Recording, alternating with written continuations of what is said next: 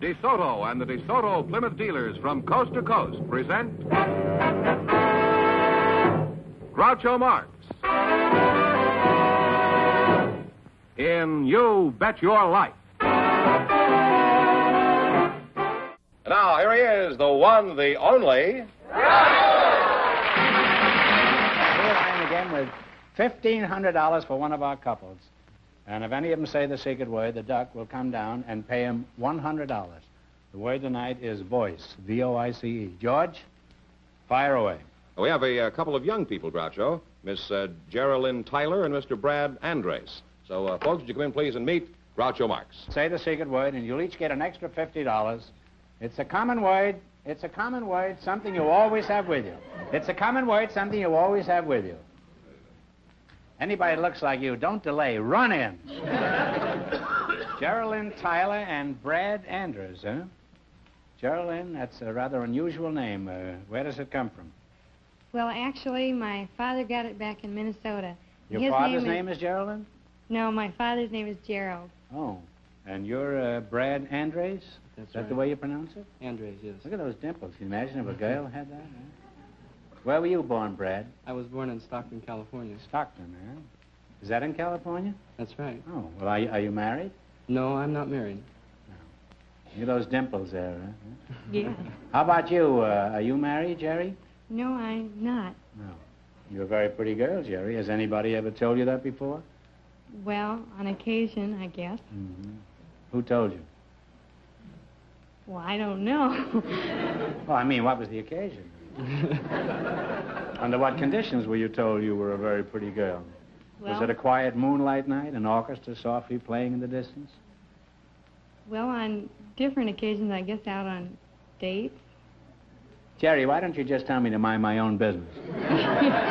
In that case, the show would be over, I'd get bounced, and on Monday morning, you'd find me in front of the bank with a tin cup in my hand.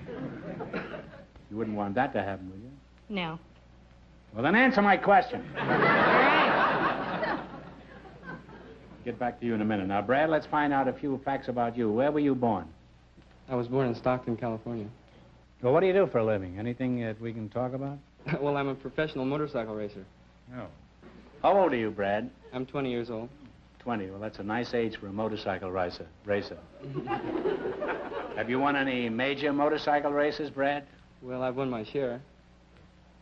Well, that's kind of ambiguous. I mean, do you hold any titles? Well, I hold titles in a number of states, and I'm also Grand National Champion in the United States. You're the Grand National Champion of the United States. Well, Yes. Congratulations. Thank you.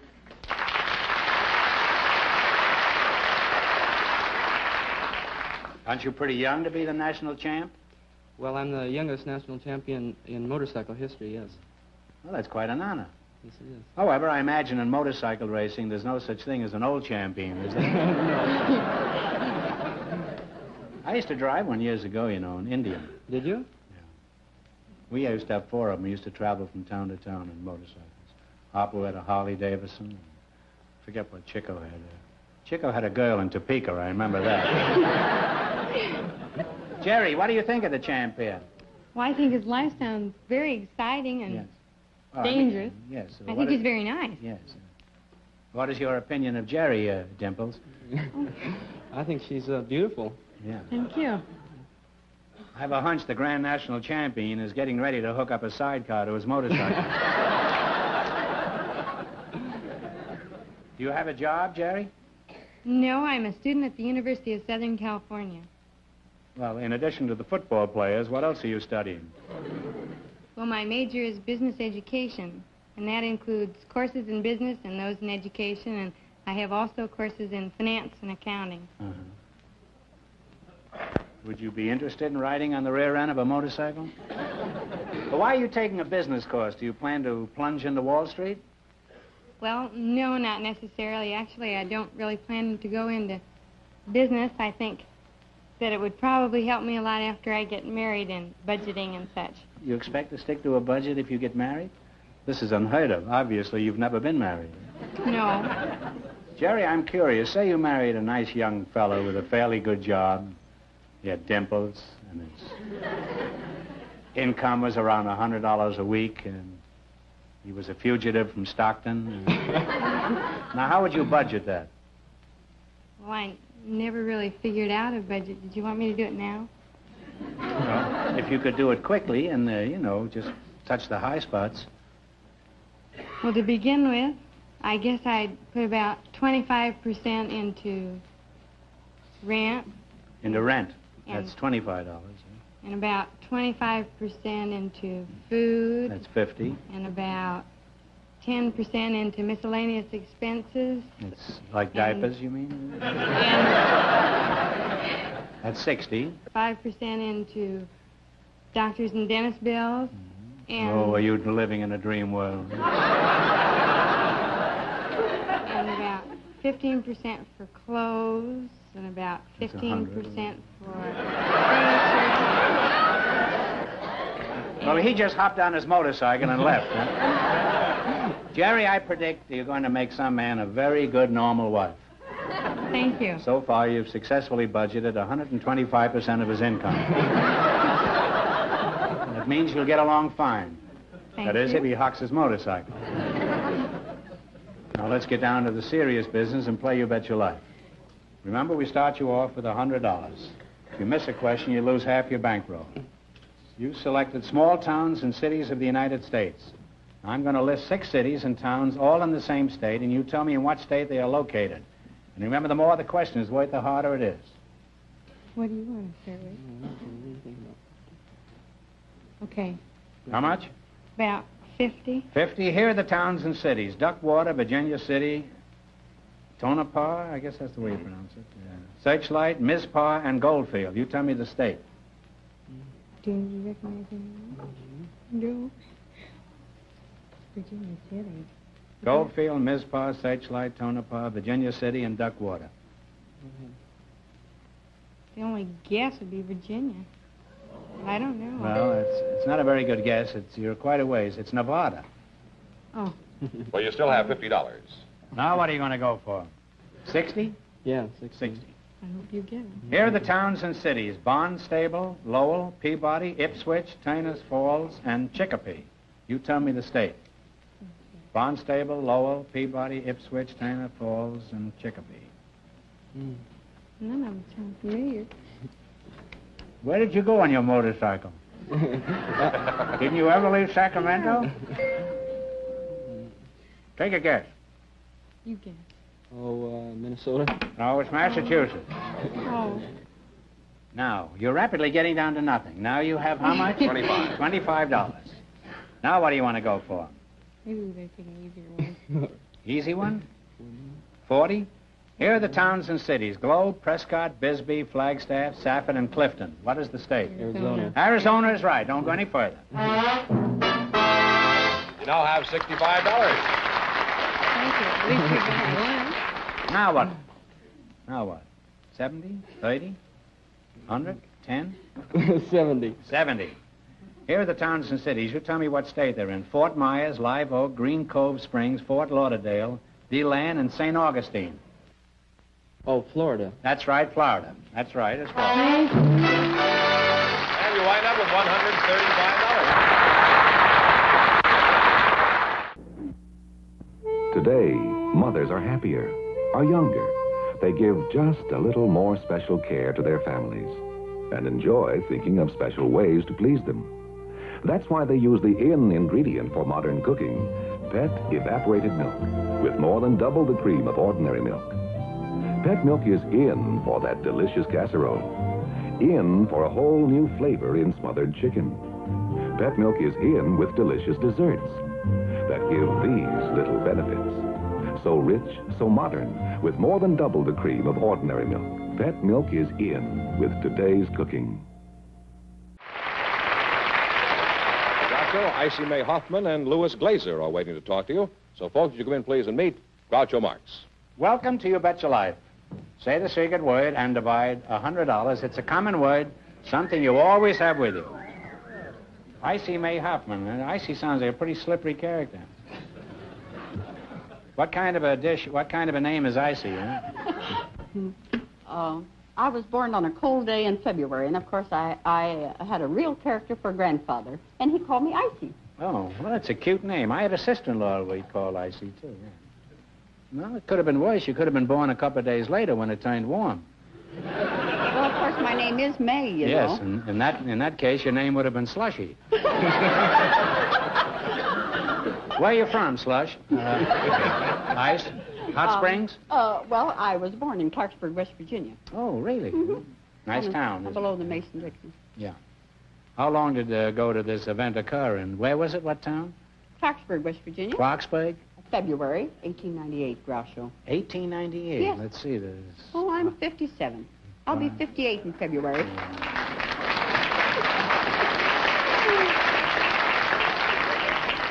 57, huh? Something wrong with your speedometer. You don't look a day over 35. Oh, I'm glad of that. How do you account for this youthful appearance? Well, Groucho, you know, I tell you, Groucho, what you can do. You know, you can put a nice, fresh paint job on a car. Yeah. But you know what gives it away? The lines. So I'm trying to hold that line.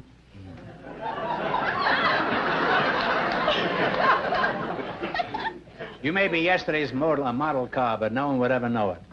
Well, When you thank walked out here, I said to you myself, like now, there's a late model with a brand-new push-button transmission. Oh, I like that. Do you think automatic too? Oh. Yes. And who are you again? I'm Lou Glazer. Lou Glazer, huh? Well, where are you from, Louis? Well, I was born in Brooklyn, New York, but I came out here when I was 5 and settled in Southern California. Come out by yourself? Yeah, but my mother helped a little, too. Oh, well, what'd she do, push you along the track? No, I was a little older than that. Oh. Now, what line of business are you in, Louis? Well, Groucho, I'm one of the world's largest automobile manufacturers. Automobiles? Yes. Well, goodbye, Mr. Glazer, huh? What make of automobiles do you manufacture? And be careful what you say. There's a man with a machine gun standing right behind you. We make an 1893 Duryea. That's all right. And a Stutz Bearcat. That's fine. And a 29 Duesenberg, among many others. No, you lost me, Lou. They haven't made any of those cars for 20 years. What's the catch? Is your clutch slipping? Well, actually, I'm the owner and president of Revell, which is the world's largest manufacturer of plastic model kits. We make, in and you addition just to the Revell in these old cars? Yes, and also in the airplanes and ships we also manufacture. Well, do you make a living just selling plastic kits to children? Yes, Revell did a volume of a little over $7 million last year. The kids spent $7 million on plastic toys last year? That's right. Certainly surprising, huh? Well, Louis, you've been real successful in your own business. Now, let's see how well you and Icy can do in our game. You bet your life. In the race for the $1,500, the first couple won $135, and the secret word is voice. You selected science and medicine. What do you want to start with? Do you think we should start with 50, 60, or 70? 60? Okay, $60. $60. What is the freezing temperature of water on a Fahrenheit scale? 32 degrees? 32 degrees. 32 degrees is right. And you now have $160. Now, what are you going to go for? 70, 80, 90, 10? 70. 70. Anatomically speaking, what is a digit? A digit. It's that one. That's all right, finger or toe. We'll accept that. You now have $230. All right. What for this time? How now, Violet? 80. 80. That's Shakespeare. What's the household name for sodium bicarbonate? Yeah. Baking soda. Baking soda. You now have $310. Now what? 100? 40? 90. 90. All right, for $90. The cerebellum, I used to know a girl named Cerebellum. The cerebellum is found in what part of the human body? The brain. Yeah, Brain. the brain. Brain. The brain That's is the correct. brain, yes. And you wind up with $400. Oh, Whoops. thank you.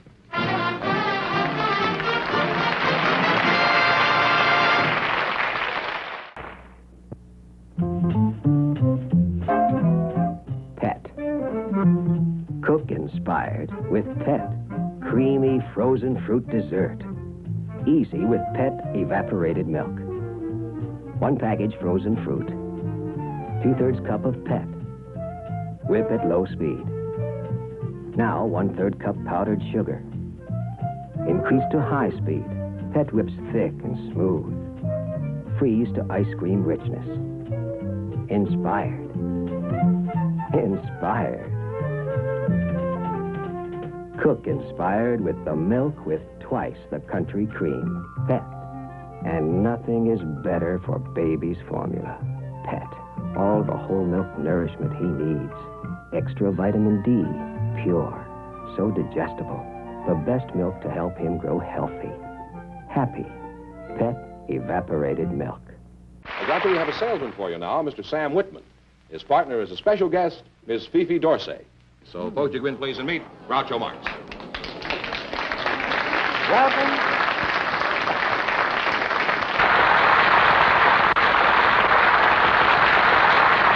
Fifi, it's nice to see you.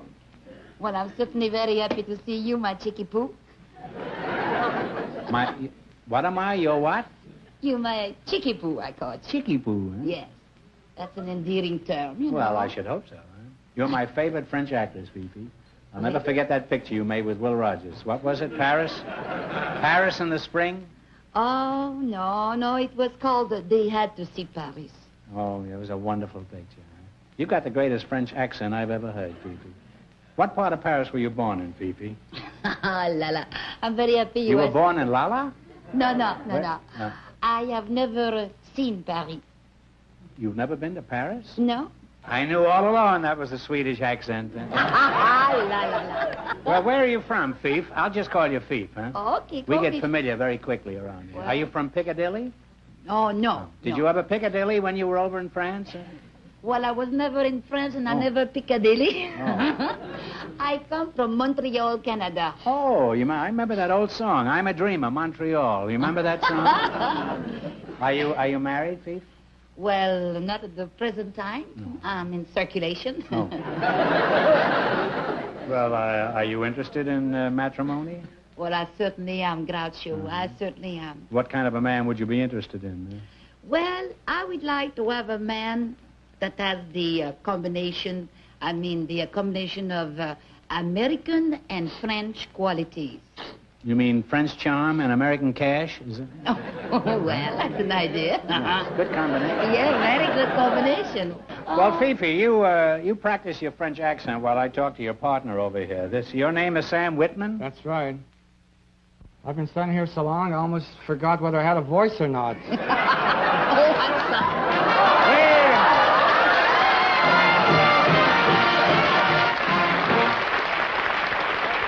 What's the secret word? You said the secret word, voice. You see it, Fifi? Oh. So you get $50, and Sam over here gets $50. See, sometimes it pays to shut up. Yes, it does. La la. In what part of Paris are you born in, Sam? Huh? Well, unfortunately, I never got that far, but I was born in Pittsburgh, Pennsylvania. Oh. And I live in Long Beach, California now. What's your racket, Sam? Well, it's not exactly a racket. I think it's an honest What job. is your profession? It's a trade. A trade. I'm a salesman for Sears Roebuck in Long Beach. I sell furniture. I see. Well, what's your racket, Sam? Huh? Are you considered a fairly good salesman? Well, I think I'm a top-notch salesman. How many top notches have you sold this year? Do you get a bonus if you sell a lot of notches? And if we so, get a gun. bonus notches to you, Sam. What do you attribute your success as a salesman to, Sam? Well, I like people, and I found that if you can get people to smile and laugh, you have a better chance to sell them. And so I've developed a habit of joking with customers and making puns about their names or where they're from. And I found that if I can make up a rhyme about a person or a situation, that I can get a rise out of them quicker enough if I just say it in just regular English. So I've developed You're a poet, huh? I'm a poet. I'm the poor man's Ogden Nash. Well, when did you discover this talent for making up rhymes, Sam? Well, Is this a recent acquisition? I think it happened about 3 or 4 years ago. I had a a customer came in the store, a lady and her daughter, and Pretty daughter? she was a cute little chick, something like Fifi here, only she was from North Dakota, I found out. And I found out that her name was Rhoda. So on the back of my card, I made up a little verse, and it may not be exactly word for word, but it was something like this. I just met a girl from North Dakota, and I found out that her name was Rhoda. She's flouncy and bouncy, she's friendly and flouncy, and she effervesces like an ice cream soda.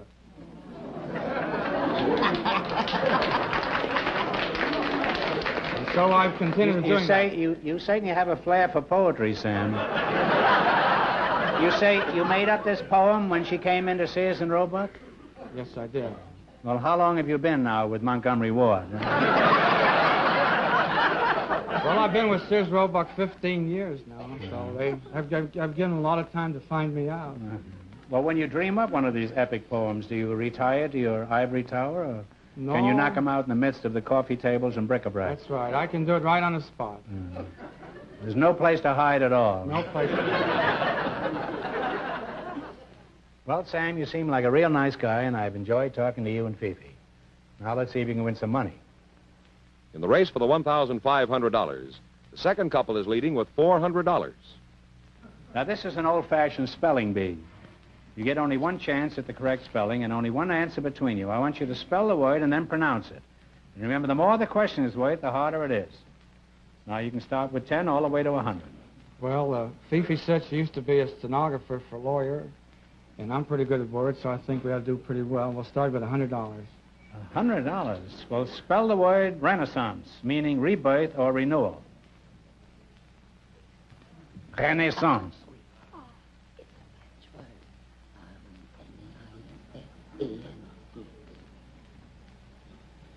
Well, she says it's a French word. She ought to know. It's R-E-N-A-I-S-S-A-N-C-E. That is absolutely correct. Well, you're off to a great start. You have $200. Vive la France! Oh, la la, you said it, big boy. As I said that, there was another cabinet change in Paris. Now what? 90. $90.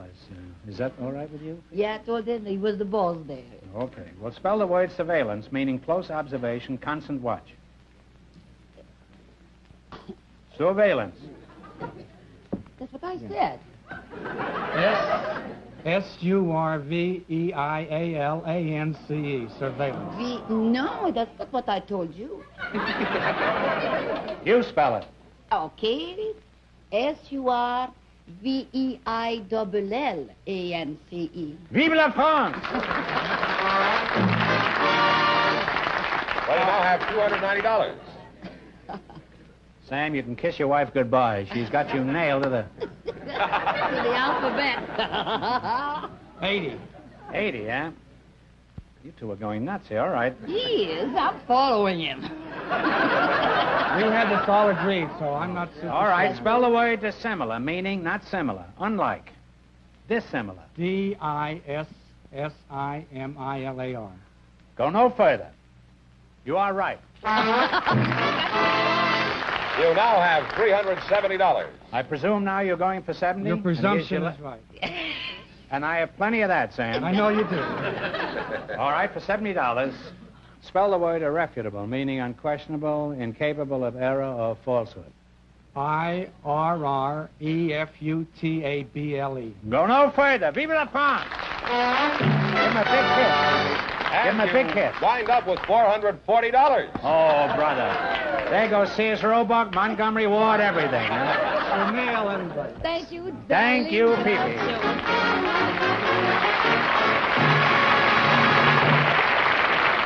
That means that in just a moment, Fifi Dorsey and Sam Whitman will get the chance at the $1,500 question.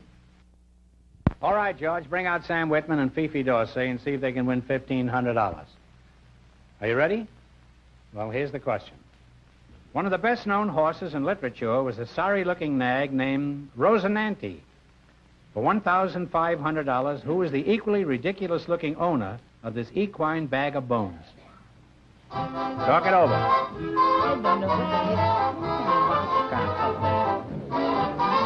The owner of a funny-looking horse.